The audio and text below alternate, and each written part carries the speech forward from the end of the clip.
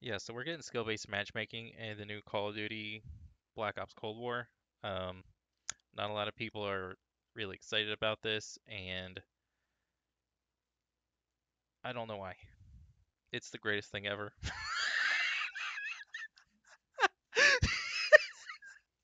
Yeah, so skill-based matchmaking is coming to Call of Duty Black Ops Cold War, and not a lot of people are excited about it.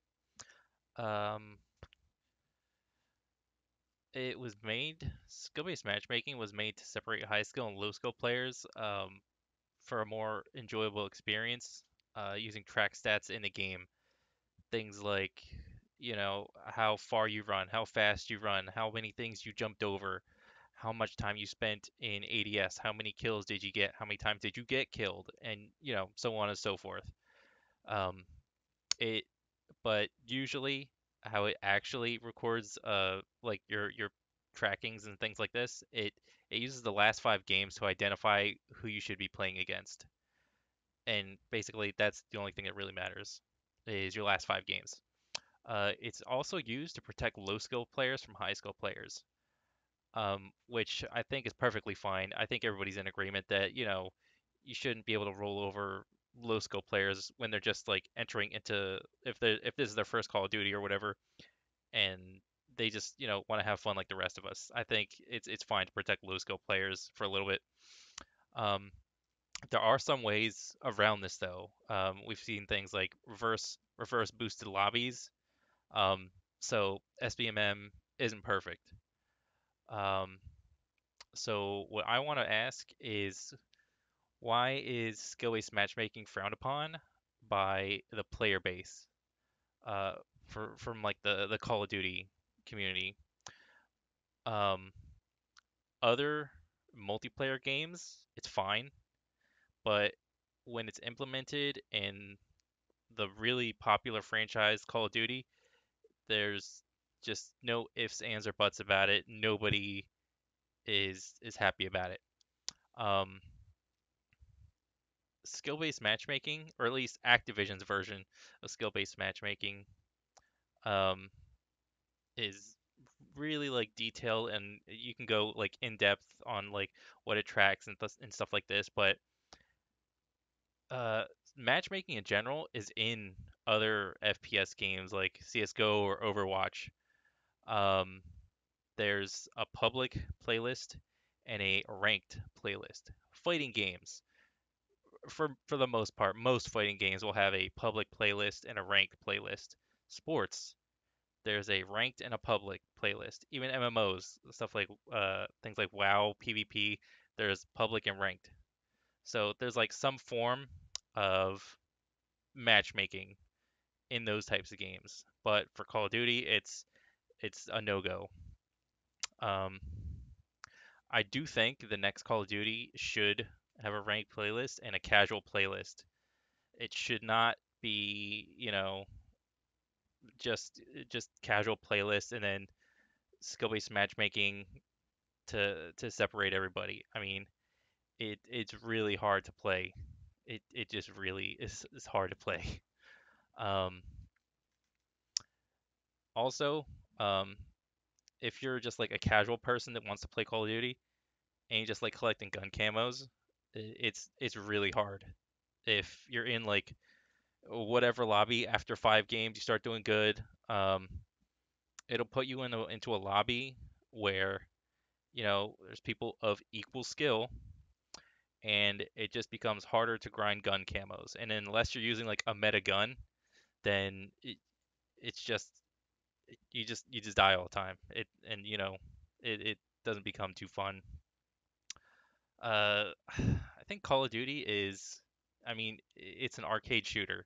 No one's playing Call of Duty for the realism.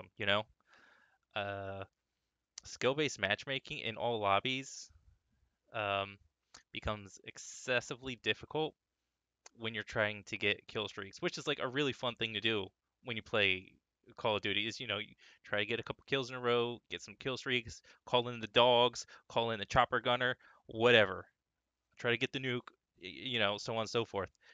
And with skill-based matchmaking implemented, it's almost impossible. It, like No one, no one's getting skill-based matchmaking nukes, dude. They're all reverse boosted nukes. So just stop.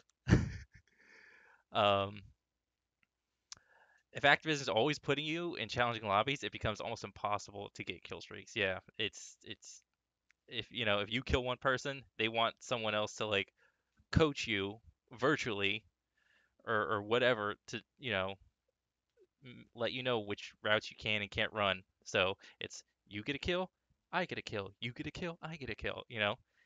Yeah, that's fine if you're like playing like a tournament or something, but if you're doing like just casual stuff and you like want to pop off and get some kill streaks or whatever, it's like that's not fun. Uh, which brings me to my next point. Uh, if skill-based matchmaking would be implemented, uh, why shouldn't you have to try really hard to get a kill streak or get a high KD for the win or whatever you're going for? Why shouldn't you have to really try? Is it assumed that since you're playing Call of Duty, it's supposed to be really easy to get kills and pop off and do all these things? I mean, maybe you would feel more accomplished if all the lobbies in skill-based matchmaking, uh, maybe you would feel more accomplished if all lobbies had skill-based matchmaking and you started winning because you sat down and focused on the game. I mean, maybe. Who's to say that? It's I don't know. I because when you compare that, and if you compare that statement to any other game genre I mentioned before, like fighting game, sports game, um, some type of any like other FPS, it's like you should have to, really try and go for those high kill games or those kill streaks or whatever you want. So I don't know. I think it. I think with COD, it's always had a low time to kill for the franchise. It's just you kill someone in like a fraction of a second. Uh, and usually when you have low time to kill, you have more run and gun play style. Sadly, Modern Warfare, and at least in the multiplayer, there's not too much running and gunning. It's more like camping and whatever. All right. Um, and although run and gun is really fun in casuals, um, if you're trying to do like ranked stuff, sometimes you need those one or two guys to sit back and camp and watch lines, watch routes. I mean, it is what it is. This is all coming from a casual myself, all right? So, hey, it is what it is. Um, maybe the current form of skill-based matchmaking from Activision isn't sophisticated enough to put people against each other for the right skill level because skill-based matchmaking has had nothing but people disliking it. Um, I've heard nothing but negative things. I mean, I do believe, like I said before, I do believe you should protect like the new players for X amount of levels or whatever. It's fine, but it comes to a point where you have like your new player, your average player, and maybe like your above average player, and then you got like your tournament top tier 1% dudes that, do all their stuff. But then there's the issue of this large player base that's like your quote unquote average player base, average skill player base, where you want them to like become better at the game, but the skill-based matchmaking system doesn't reflect that in the numbers. If you constantly want it, it's like Activision wants you to have like a 50-50 win-lose rate and like a 1.0 KD. Those stats will satisfy way more people than having like an 80-20 win-lose percent or like a 6 KD, 7, 8, 9, 10 KD or whatever.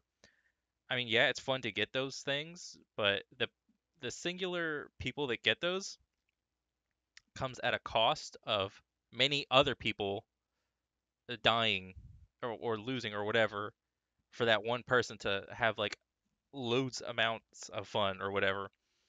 So I think Activision just feels that, it's better to have like a 50-50 win lose and a 1.0 KD. That's going to satisfy way more people. Um, Let me know what you think. Skill based matchmaking in the new Call of Duty. Later.